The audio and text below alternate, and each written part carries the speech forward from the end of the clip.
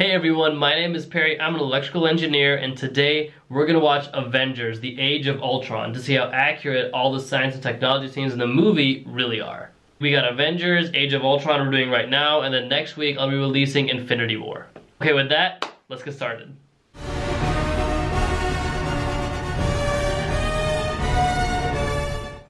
Jarvis, what's the view from upstairs? The central building is protected by some kind of energy shield. Strucker's technology is well beyond any other Hydra base we've taken. That is like a really cool idea, but unfortunately satellites don't work that way very well. Satellites have the full capabilities of like imaging at that resolution and detecting like gamma rays or any sort of like super concentrated form of like really any sort of molecule you can really think of. Trouble with that is that the satellite needs to be directly above or at least within range of its view of whatever it is you're trying to find. If the satellite's not actually in range of that part of the Earth, then you have like $1 billion just floating in space doing nothing. That's why whenever you see satellites, you normally see satellite images, because getting a live feed from one of them is very, very difficult. Because for one, you have to have the satellite position directly above where it is you want to image, and then you need to have it playing like precisely at the moment that you want to view what you're trying to see through it. Granted, Tony Stark probably has like multiple of these satellites all around the Earth so that you can cover every geographical location that you can think of, and that would do the trick. That way you can have images of the entire Earth and see whatever you want, whenever you want. Lab's all set up, boss. Oh, actually, he's the boss. I just pay for everything and design everything and make everyone look cooler. What's the word on Strucker? That is spoken like a true engineer. Like, we really are the Oompa Loompas of science. There is a discussion to be had about like who's actually more valuable in terms of like a combat. Like, is it the guy who designs the guns or is it the person who fires the guns? Because even engineers who work on like cars, we are horrible mechanics. Like, if something goes wrong, you take it to like a mechanical engineer or an electrical engineer and they're like, hey, what's going on with my car? I promise you majority of them will have no idea how to fix it. So developing technology is one thing, but the user of that technology has the ability to be more creative because they can think far outside of the box than the person who's developing it could. The scepter is alien. There are elements I can't quantify. So there's elements you can. The jewel appears to be a protective housing for something inside. Something powerful. Like a reactor? Like a computer.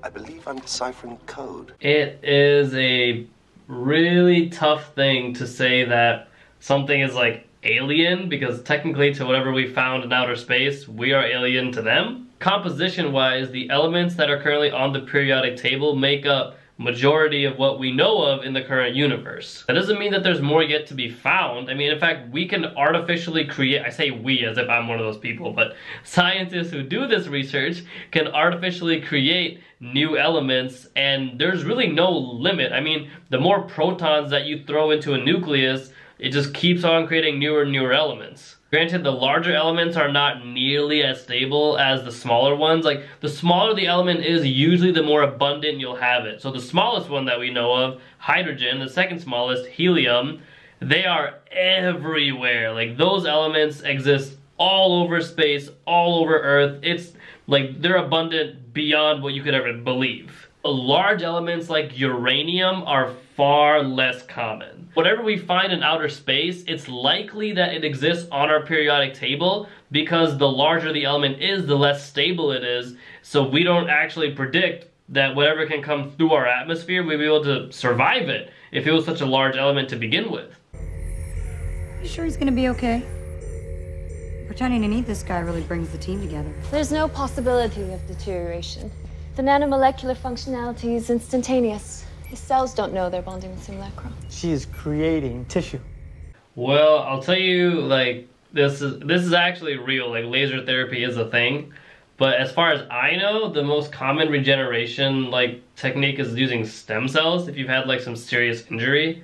Whenever you're experiencing some sort of injury, your body is already producing a lot of energy to heal yourself and like promote cellular regeneration as quickly as possible. How that works is that the mitochondria inside of your cells, or the powerhouse of cells, because everyone knows that word, they will create adenosine triphosphate, or ATP, and that's the energy that your body will use to actually create new tissue. Because let's say you have like a paper cut or something, your body will actually continue to promote cellular regeneration, and that's how you just build new layers and layers on top of the cut area. If you shoot photons of light at yourself, actually you will promote the cellular regeneration process. And the way that laser therapy works is it's pretty much shooting photons in a very specific area, and it's promoting cellular regeneration in that one area faster than it normally would. Now, you're not a plant, so it's not like the more light they shine on you or the more consistent the light is that you'll just heal like insanely faster. It's just that light will actually promote your mitochondria and cellular respiration so that you can produce more energy. So it's not actually doing anything new. Like the light from the laser is just doing whatever your body does, but faster. So you're going for artificial intelligence and you don't want to tell the team? Right. That's right. You know why? Because we don't have time for a city hall debate. I don't want to hear the man was not meant to meddle medley. I see a suit of armor around the world. That is, I think, a discussion that needs to be had about artificial intelligence. Like, it's very difficult. In fact, I think it's impossible to stop innovation.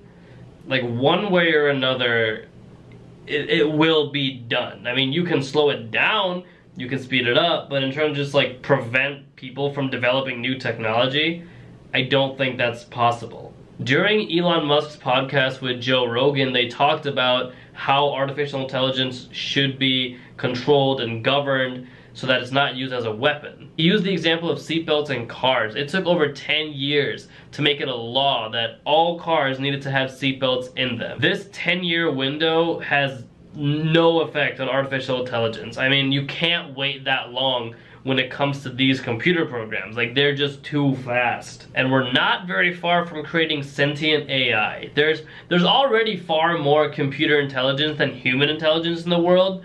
And like, well, one example of that, right? So imagine that you're reading a book, okay? There's no possible way that you can read every book that was ever written like throughout time, even if that's all you did your whole life. You didn't eat, sleep, you just read books forever. However, if those books were to be put into like digital copies, for example, the artificial intelligence could easily tell you the plot of all of them, and it could reference every page, every word, every comma, semicolon. It'll know all of everything that can be in that whole library of material. You can even see this now with computers like Deep Blue, which is an IBM developed computer to play chess, and it played against the world champion at the time, who was, I believe, Garry Kasparov. This is before Magnus Carlsen, so I think this is Garry Kasparov. And he played the supercomputer, and all it knew how to do was chess. And I think he beat it once, but I believe he lost 2 out of 3 times. So the question of, can a computer already trump a human when it comes to like our intelligence levels, like easily, no questions asked. Like, you can make a computer for a task that can easily outsmart even the best human on the planet. Whoever can get to the weaponized AI first, they have control of the whole world, like, easily. I mean, there's nothing even close to that level of weapon. But computers have already passed humans in terms of intelligence. What they have not done is surpass humans in terms of creativity, because computers can only do what you tell them to do. They actually can't go outside of their frame of reference because all they know are ones and zeros. But humans know pretty much the rest.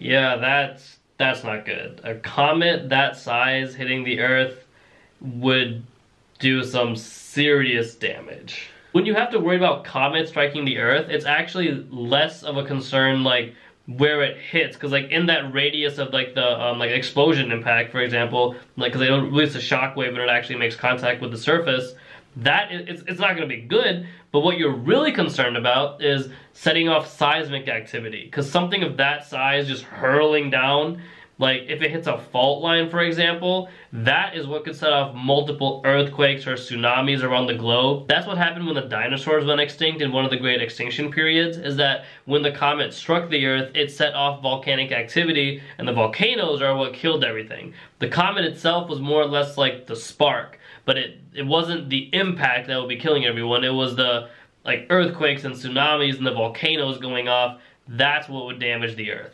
And that does it for Age of Ultron. Engineering-wise, is Ultron possible? Yes. It is ultimately a reality that sentient artificial intelligence can be created, and Ultron-like people, computers, whatever you want to, like robots, call those things, it's certainly a possibility. On a brighter note, I really hope you guys enjoyed the video. I know what of a transition, right? But I really hope you guys enjoyed the video, and if there's anything else that you want me to like watch or commentate over, or like explain further in this one, because I know there was quite a few things I had left out, go ahead, put in the comments. I'll get to it as soon as I can. And next week, I'll be uploading Avengers Infinity War. Thank you guys for watching. Stay fresh and stay golden.